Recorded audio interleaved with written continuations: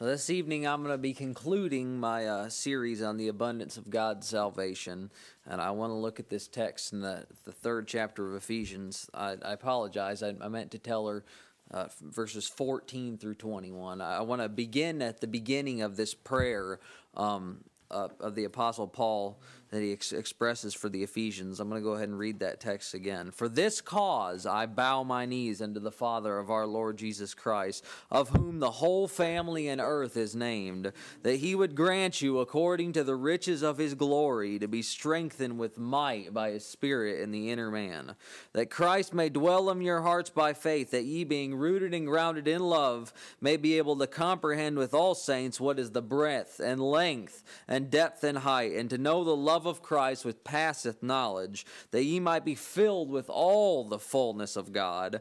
Now unto him that is able to do exceeding abundantly above all that we ask or think, according to the power that worketh in us, unto him be glory in the church by Christ Jesus throughout all ages, world without end. Amen. Now, this is a prayer that the apostle expresses for the Ephesians, that they might see the abundant, all-encompassing nature of the kingdom, that they might grow up into the fullness of what God has intended for them to be in Christ Jesus. Now, at the beginning of this prayer, he says that he would grant them according to the riches of his glory. Now this alone is an encouraging request. That this is something that ought to make us confident because of the God that we are talking about here. This is a God that is able to do exceedingly abundantly above all that we ask or think. And we notice here that he didn't say that he would grant you out of the riches of his glory. Now that alone would be a good request, that he would grant you out of the riches of his glory. But he said that he would grant you according to the riches of his glory. Now that's a different request. If a millionaire was to give you $1 out of his riches, that would be one thing. But if he would give you something according to his riches, now that's a different story. So that's in accordance or in measure with the riches of his glory. That's much better. We're talking about God here. So who has more of an abundance of glory to enrich you with? So in times when you're feeling a little bit poor, you just remember this, that you have free access to the riches of his glory. So don't live as a beggar when you got millions in the bank, so to speak. That's what he's telling the Ephesians here. He's going to grant you according to the riches of his glory, to be strengthened with might by his Spirit in the inner man.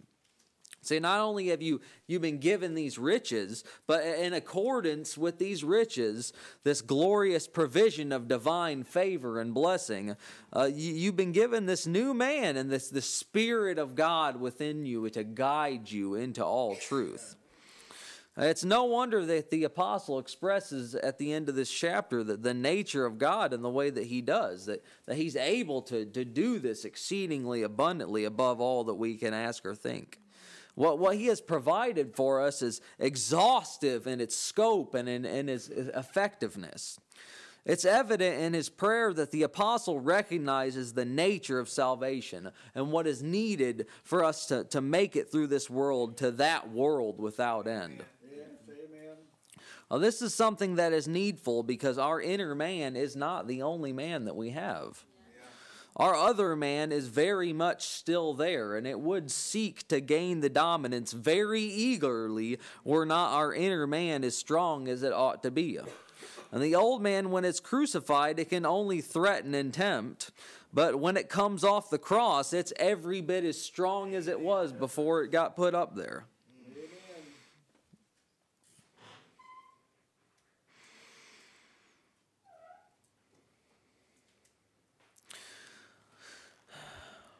So this is what the apostle asks for the believers at Ephesus, because he recognizes this liability. He recognizes that if this were to happen, that they would be every bit as strong as it was when it came down. So then he continues, that you being rooted and grounded in love, ye might be able to comprehend with all saints what is the breadth and the length and the depth and the height thereof. Now, love in the kingdom is not, as it were, a fleeting feeling. It is something that has a deep course. It's something that must be maintained and kept. In fact, the text suggests that if it's not maintained and if it's not kept, if you're not rooted and grounded, if you're fickle and you're wavering in your affection, that you can't comprehend with all saints the dimension that we're speaking of. The kingdom of God, it has a dimension to it. It has depths and it has heights that must be plumbed. You won't get very far in the kingdom trying to maintain a two-dimensional view of things. At some point in time, you have to see the scope of it all. You've got to throw your anchor fast into the depths of truth and see how deep it goes to be able to be stable in times of trouble. It is this shallow view of things that causes people to fall in times of adversity.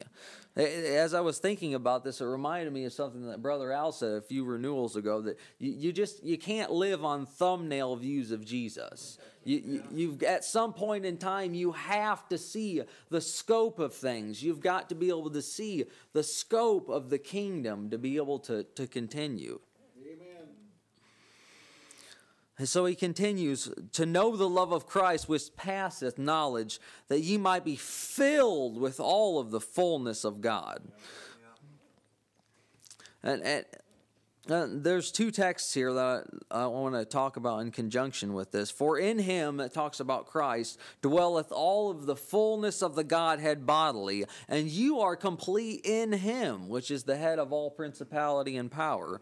And earlier in Ephesians, and hath put all things under his feet, and gave him to be the head over all things to the church, which is his body, the fullness of him that filleth all in all.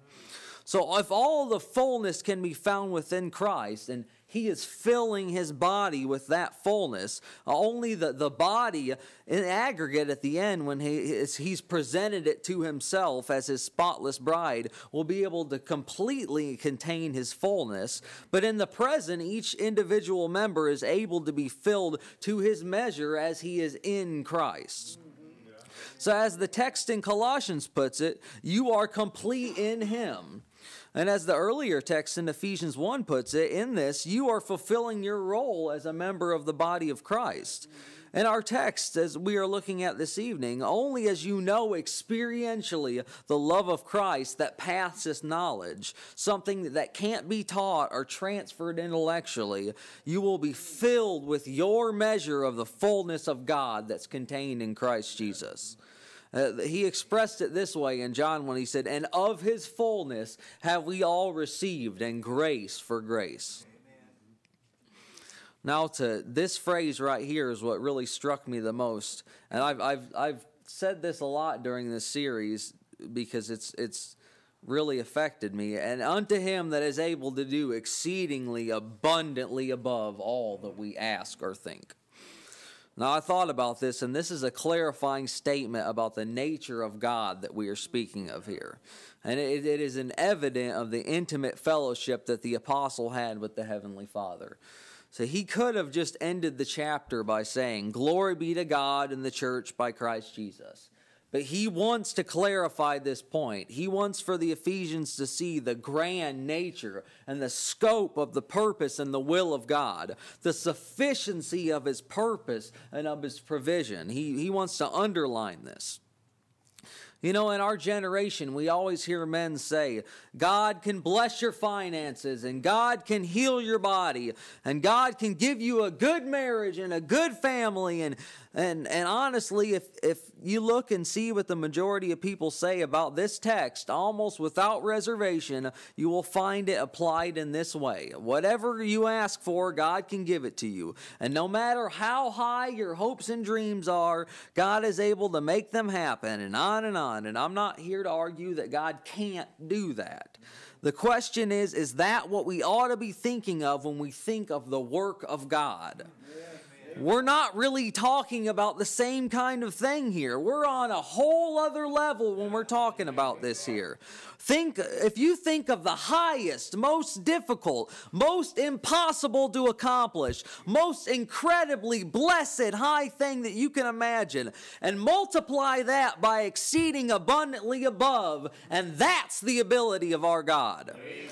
You can't imagine this high. You can't even think this high. That's what we're talking about. That is the point of this text. I think the apostle used 3 superlatives here to really drive the point home. So when we think about God, when we praise God, let's give him the glory that he's due. Let's always strive to look at it from the highest level. I mean, don't misunderstand me. We sure are thankful that God heals the sick. And we are very thankful that God gives us the things that we need in the present circumstances that we have in the earth. But we are more thankful that he did and that he's going to do for us what we could not even imagine that we needed.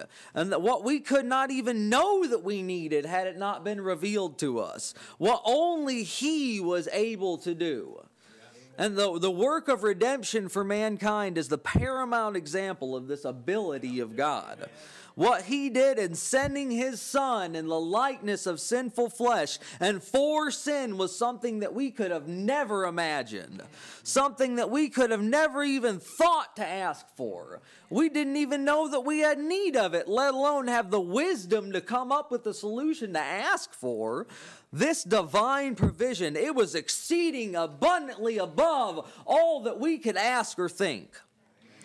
Not only has he rescued us from a most certain doom, he has made us accepted in the beloved. He's given us a new heart and a new mind.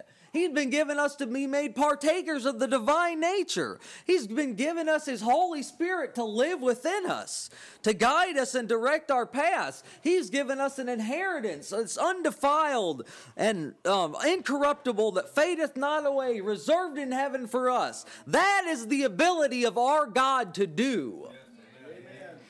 So when we talk about the things that God can do for us, we're talking about things on this kind of a level. So it is for this reason that our expectation of what we receive from him must not be driven by what we want to have given to us, but what he is determined to give us. Our expectation then must be driven by the promises of God.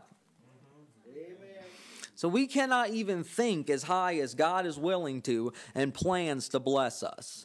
So to primarily live unto him with our dreams and our aspirations in the forefront of our minds is the highest form of folly.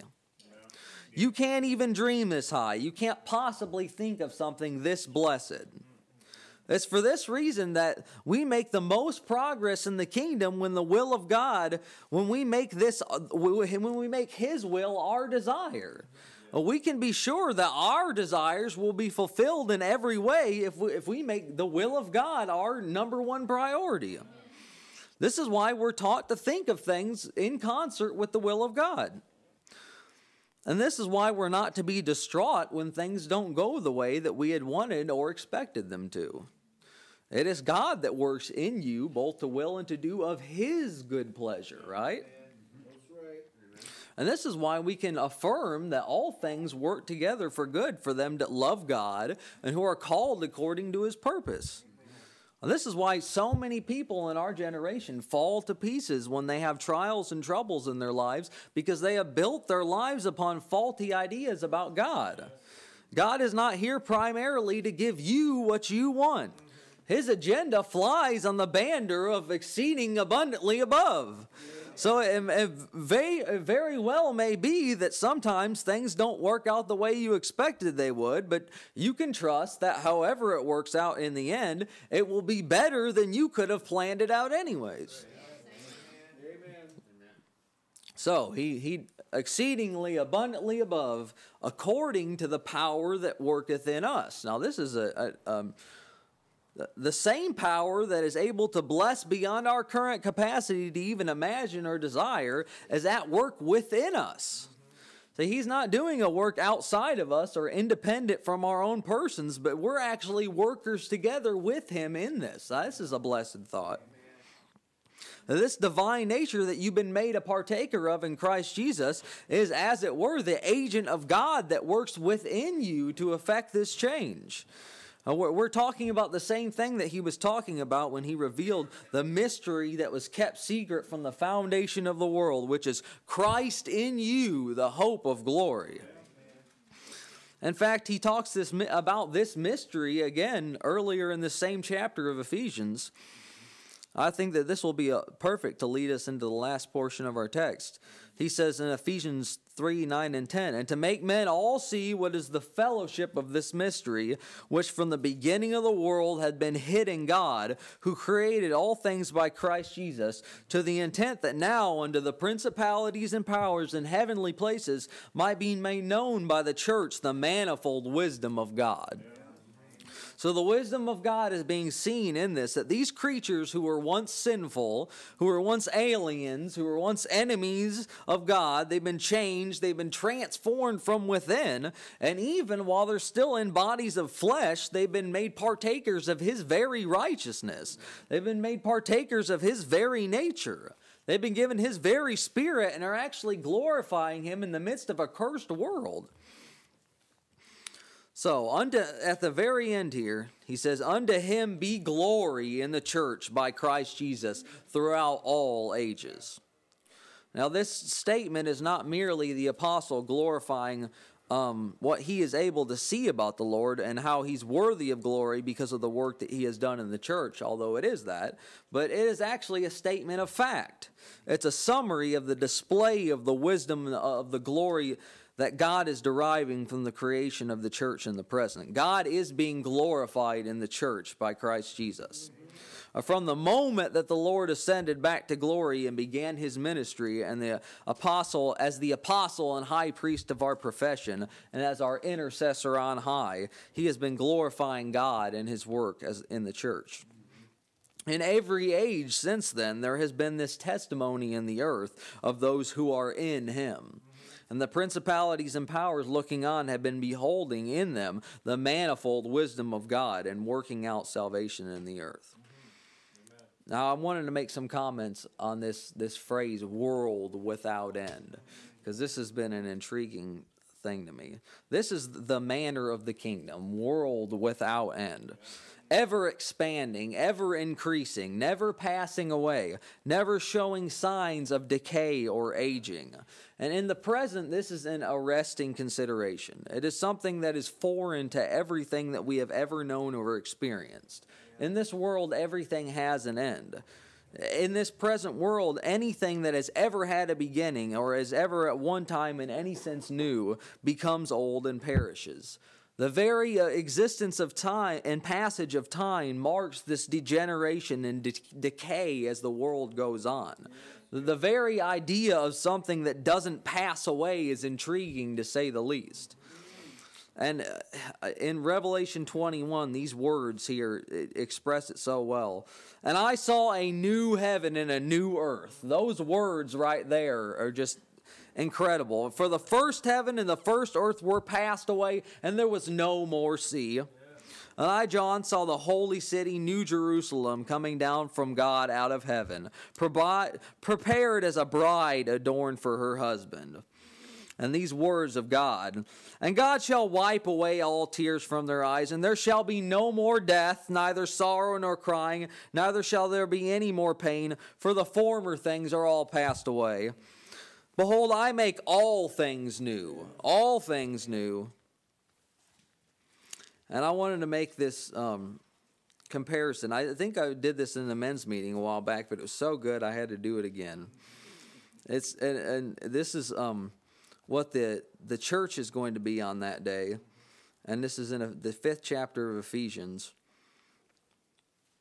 And it says, "Husbands, love your wives, even as Christ also loved the church and gave himself for it, that he might sanctify and cleanse it with the washing of the water by the word, that he might present it to himself a glorious church, not having spot or wrinkle or any such thing." Now this here is the definition of spot. This is a small circumscribed mark caused by disease or allergic reaction, right? Or a rounded mark or stain made by foreign matter. So there's not the church. You're not going to be able to tell by outside appearance that there's anything foreign about them. There's not going to be any disease. There's not going to be any kind of allergic reaction to them in the world to come. Holy, stainless, spotless. Now, the definition of wrinkle is a small furrow or crease in the skin as from aging or frowning. There's not going to be any of that there. There's not going to be any aging. There's not going to be no frowning. And then the second definition is a temporary slight ridge or furrow on the surface. There's not going to be any temporary things there. No slight ridge. It's going to be without spot or without wrinkle, or the last category is or any such thing. It reminded me of in Revelation 21, it said, there shall in no wise enter into it anything that defileth, neither whatsoever worketh abomination or maketh a lie, but they that are written in the Lamb's book of life. So that's that world without end, nothing that defiles. It's going to be entirely holy. But having said this, when we talk about world without end, it's not simply that it'll be void of defiling and filthy things, but that it'll be a place where holy and good things can abound and increase. It will not only be a place where there's no decay and there's no decrease, but there is infinite increase and growth. Not just a world that never ends, but a world that never stops increasing. And in Isaiah chapter 9, when it talks about for unto us a child is born. It says, the Prince of Peace, of the increase of his government and peace, there shall be no end upon the throne of David and upon his kingdom, to order it and to establish it with just judgment and with justice from henceforth even forever. See, this is the nature of the world to come. This is the nature of world without end. And in the second chapter of Ephesians, he talks about that in the ages to come, he might show the exceeding riches of his grace and his kindness towards us through Christ Jesus. This is what we have to look forward to, an eternity of these things continuing forever. And we're not having any hindering influences. This increase will continue and continue. So in conclusion, brethren, I was able to see so much more in this series, how abundant our salvation is in Christ Jesus. How it's not, eternal life is not just life forever. It is eternal life. It's a life on a whole nother level. Yes, amen. Well, thank you, brethren.